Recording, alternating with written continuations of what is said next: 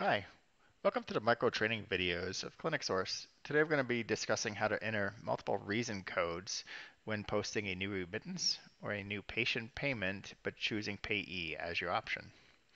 Go ahead and log into the training environment. First, I'd like to bring your attention to setup and reason codes.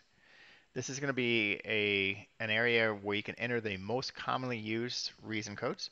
I've currently got 45 charges exceed contractual legislated fee arrangement as a CO for contractual obligation entered. But let's go ahead and enter another reason code. So let's say I'd like to have a copayment for PR. So I'm going to go ahead and add a reason code. We'll do for copayment 03, and it's just for copayment amount.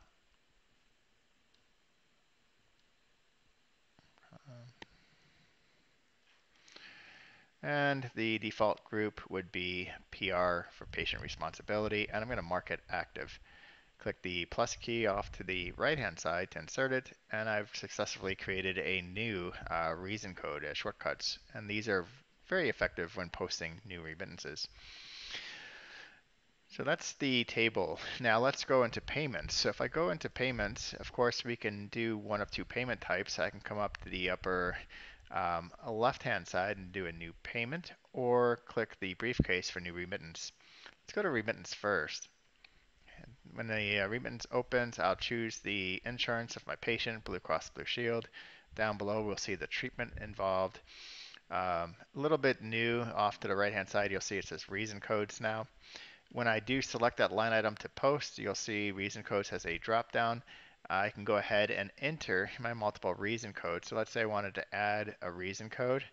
I can choose the PR3 for the amount of $10 maybe as for my copayment, and I can also add another reason code, and we'll do the 45 as like the 37.50 for the write-off as an example. Okay.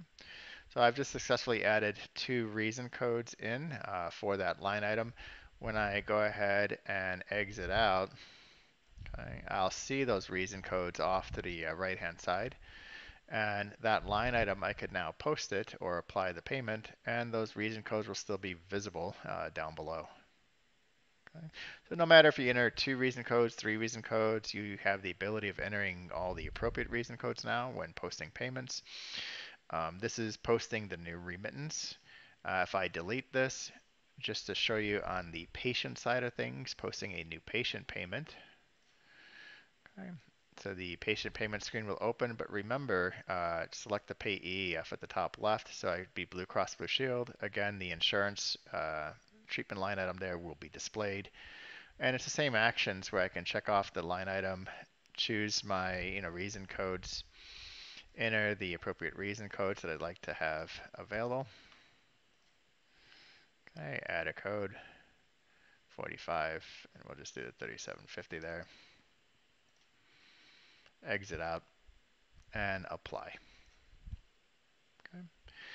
I hope you've enjoyed this video on entering the shortcuts and for reason codes and setup and reason codes, as well as posting reason codes to your line items, either by posting a new remittance and or a patient payment by selecting payee.